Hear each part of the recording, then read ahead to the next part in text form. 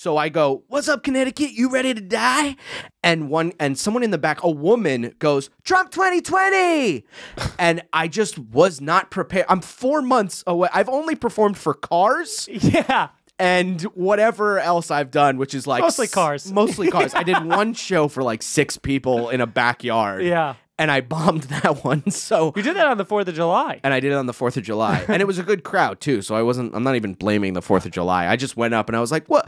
This is what I did when I went up on the backyard show. I went, Corona, huh? It's kind of crazy. And they all just stared at me and I was like, I thought you'd laugh at that. Sorry, I thought you'd laugh at my nothing joke. Yeah. So I go up, someone goes, Trump 2020. I have no idea how to handle it. So I just go like, okay, good night, everybody. Big laugh. The first show was like very, very weird. They were super rowdy, shit that you'd hear that would happen in like old Boston comedian things where you're fighting the crowd. So I get a Trump 2020. I've never had this stuff before. Someone went, when I bombed a joke. I bombed a joke and someone went, They give you the fucking Family Feud buzzer? Yeah. That's when you want to make your Irish goodbye.